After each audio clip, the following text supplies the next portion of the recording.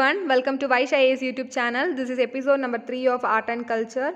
In the previous video, we have discussed about the sculpture of Harappan civilization. We had a brief discussion on seals, bronze figures, terracotta sculptures, pottery and ornaments. We have also discussed about Mauryan art and its classification. So Mauryan art can be classified into two types, court art which is done by court initiative and popular art by the individual effort. We have also discussed about national emblem and sculpture and pottery during the Mauryan period. And we also discussed about the difference between the Ashokan pillar and the Achaemenian pillars. In today's video, we will be discussing regarding the post-Mauryan art. So, after the decline of the Mauryan Empire in the 2nd century BC, there was emergence of small dynasty in various parts of India. Among them, Shungas, Kanvas, Kushanas, Shakas in the north, and Shatavahana's, Ishvakas, and Abhiras in the southern and western India gained the prominence. Similarly, in the religion, of Brahmanical sect, we had the emergence of Shaivites, Vaishnavites, and Shaktiites. So, rock-cut caves and stupas continued during the period of post-Mauryan, and art of sculpture reached its climax during the period of post-Mauryan. Coming to the point of architecture during post-Mauryan period, the rock-cut caves continued during post-Mauryan period, and during post-Mauryan period we have two types of rock caves developed. They are Chaitya and Vikar. See, this Vikar is a residential hall for the Buddhist and the Jain monks. So the Vikar has developed during the time of Mauryan itself, and Chaitya has developed during the time of post-Mauryan. So Chaitya and Vikar are mainly quadrangular chambers with flat roofs. They are used as prayer halls. So caves also had the open courtyard and stone screen walls to shield from the rain, and these walls are decorated with the human and animal figures. Example, Karlai Chaitya and Ajanta caves. Now let's see about Udayagiri and Kandagiri caves of Odisha. These caves were made under the Kalinga king in the 1st century BC, and these both caves are located in the present day Bhubaneswar. There are artificial and natural caves over the Udayagiri and the Kandagiri caves. Totally 18 caves in Udayagiri and 15 caves in Kandagiri are present. In Udayagiri there was a famous inscription called the Hatti Gumba which is carved in the Brahmini script.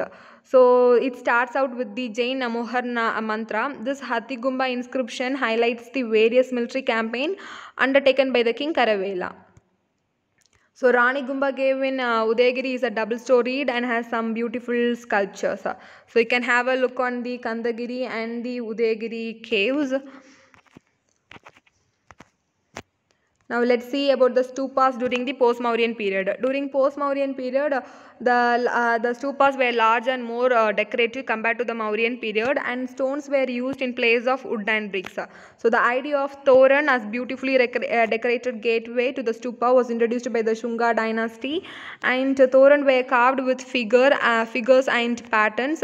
This was evidence of Hellenistic influence.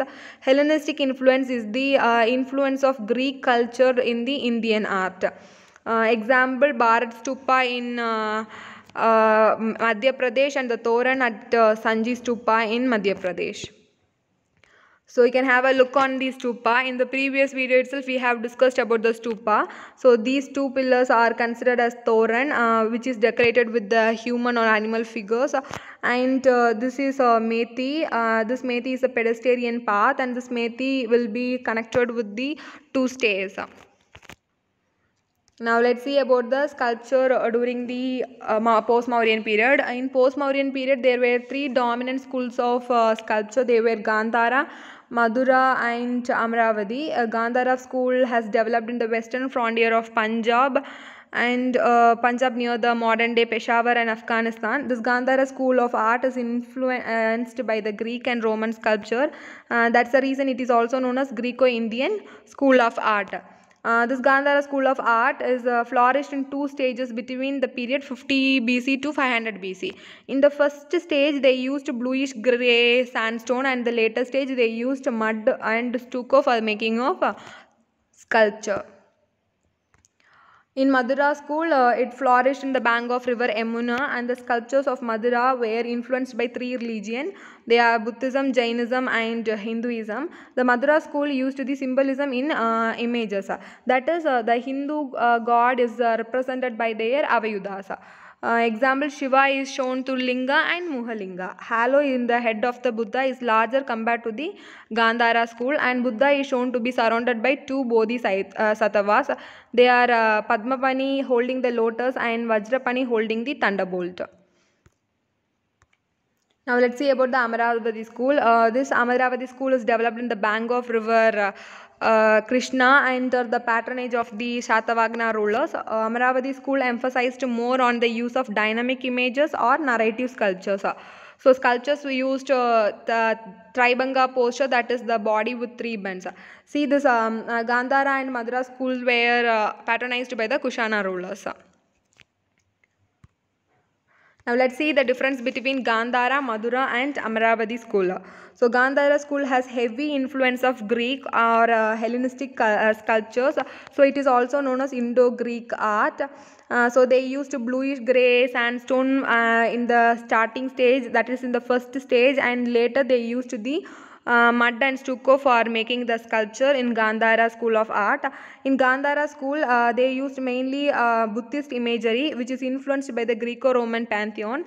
And this Gandhara school of art is patronized by the Kushana rulers. It developed in the northwestern frontier in modern-day Kandahar. Coming to the point of Amaravati school, it is developed indigenously, and there is no external influence of external culture, and sculptures were made using the potter red stone, and influence of three religions, Hinduism, Jainism and Buddhism, were in Madura school, and patronized by the Kushana rulers, and developed in and around Madura, Song and Kankattilila. See this Kankalitila is a famous Jain sculpture, is famous for the Jain sculpture.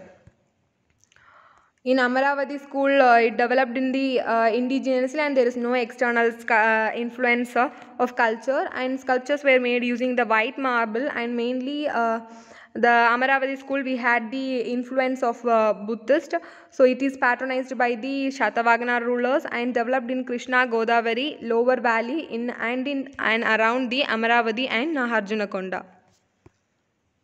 Now let's see the features of Buddha sculpture in Amaravati, Gandhara and Madura. In Gandhara, the Buddha is shown in a spiritual state with the wavy hairs. And Buddha wore fewer ornaments and seated in the yogi position. And eye are half closed as in meditation in Gandhara school of art. And a protuberance is shown on the head, signifying the omniscience of Buddha. So these are the features of Buddha in Gandhara school of art. In Madura school of art, the Buddha is shown in delighted mood with smiling face, and the body symbolizes muscularity, wearing tight dresses, and the face and head were shaven. So body is Buddha is seated in Padmasana with different mudras, and protuberance is shown on the head. So this is the feature of the Buddha in Madura school of art.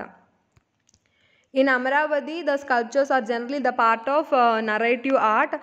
So there is a less emphasis on the individual feature of Buddha. So the sculptures depict the life stories of Buddha and the Jataka tales. So you can have a look on the Gandhara and Madura school of art of Buddha. Now we have completed the post-Mauryan, and let's move to the Gupta age. So the Gupta Empire in the 4th century is considered as the golden age of India. It's considered as the golden age of India. And early Gupta rulers were Buddhist and continued the Buddhist architecture, and temple architecture continued by the later Gupta rulers. The temple architecture reached its climax during the Gupta period. Buddhist and Jain art reached its peak during the Gupta age. So Gupta rulers in later phase were Brahminical, but they showed tolerance for all the religion. So there are three principal deities were worshipped during the period of Gupta age. They were Vishnu in the northern and central part of India, Shiva in the southern part, and Shakti in the eastern part of India, as well as the Malabar coast or southwest part of India. Now let's see the architecture during the Gupta age. So architectural development of the caves remained constant during the period of Gupta, and it added features to the caves where mural paintings on the wall. So this mural painting is a piece of artwork painted on the wall or a ceiling or a permanent surface. Example of mural paintings were found in the caves of Ajanta and Ellora. So now let's see about the Ajanta caves. See, Ajanta caves is a series of rock-cut caves in Shahadari ranges on Vagro rivers near the Aurangabad in Maharashtra. So there are 29 caves in Ajanta cave. There are 25 were used as vikaras or the residential caves, and 4 were chaityas, which are prayer halls. So those Ajanta caves developed during between 200 BC to 650 AD. So Ajanta caves were inscribed by the Buddhist monks under the patronage of Vattaka king Harisena. So the figures of Ajanta caves were using fresco painting technique. See, this fresco painting technique is a technique of mural painting. So it is similar to mural painting in which they executed upon the freshly laid or wet lime plaster, and it is closely associated with Italian Renaissance painting. So the outline of the painting were done in red color, and after that inside will be painted. So important features is the absence of blue color in the paintings, and cave number 16 is one of the important elegant specimens of the cave architecture in Ajanta cave. So paintings were themed around Buddhism and the life of Buddha and Jataka stories. So 29th cave, 29 caves, among them 5 were developed during the Hinayana phase of Buddhism, and 24 were developed during the Mahayana phase of Buddhism. So reference of Ajanta caves can be found in the travel account of China's Buddhist traveler Fan Hen and Hyun Tsang. So some of the prominent sculptures of Ajanta caves are Parnivarana of Buddha in the cave number 26. So you can have a look on that image, and Naha King and his consort in the cave number 19. Now let's see about the Ellora caves. See, these caves are important for the architecture, cave architecture. So we have important sites of cave architecture over Ellora caves, and there are group of 24 caves. 17 were Brahmanical, 12 Buddhist, and 5 Jain caves.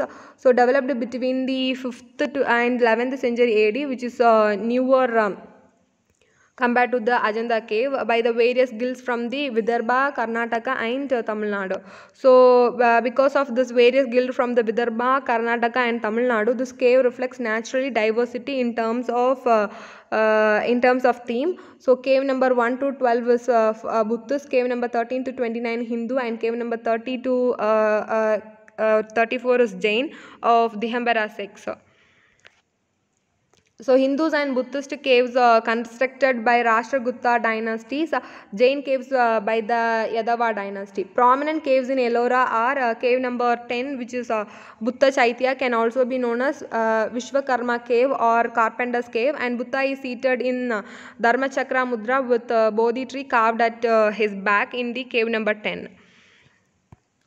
In cave number 14, it is themed of Ravanan Ki Hai, and cave number 15 is Dasavada temple. In cave number 16, you can see the Kailasha temple dedicated to Lord Shiva. So it is developed during the patronage of Rashtrakuta King Krishna I, and carved out with monolith, and even has a courtyard. So it has 16, in the cave number 16 there is a sculpture on the wall of Kailasha temple depicting Ravana shaking the mountain Kailash. So you can have a look on that. And cave number 29 Dumar Lana, and cave number 21 Rameshwar Lana cave. So famous Jain caves are cave number 32 Indra Shaba, and cave number 33 Jagannath Shaba. Now let's see about Bagh cave. See, this cave is located on the bank of river Bagni in Madhya Pradesh, and it is a group of 9 Buddhist caves developed around 5th to 6th century AD. So architecturally very similar to the Ajanta cave, and they are most significant caves are Rang Mahal. The paintings were more materialistic rather than the spiritualistic in the Bagh caves. Now let's see about the Junag caves. So the Buddhist caves located in the Junag district of Gujarat. In these caves, they were having three different sites. They were Kapra Kodia, Baba Payar, and Uppercut. See, the Uppercut is a citadel. So unique feature of the Junag cave is the presence of the 30 to 50 feet high citadel known as Uppercut in the front of the prayer hall. So you can have a look on that Uppercut. So now let's see about Mandapeshwar caves. So it is located in the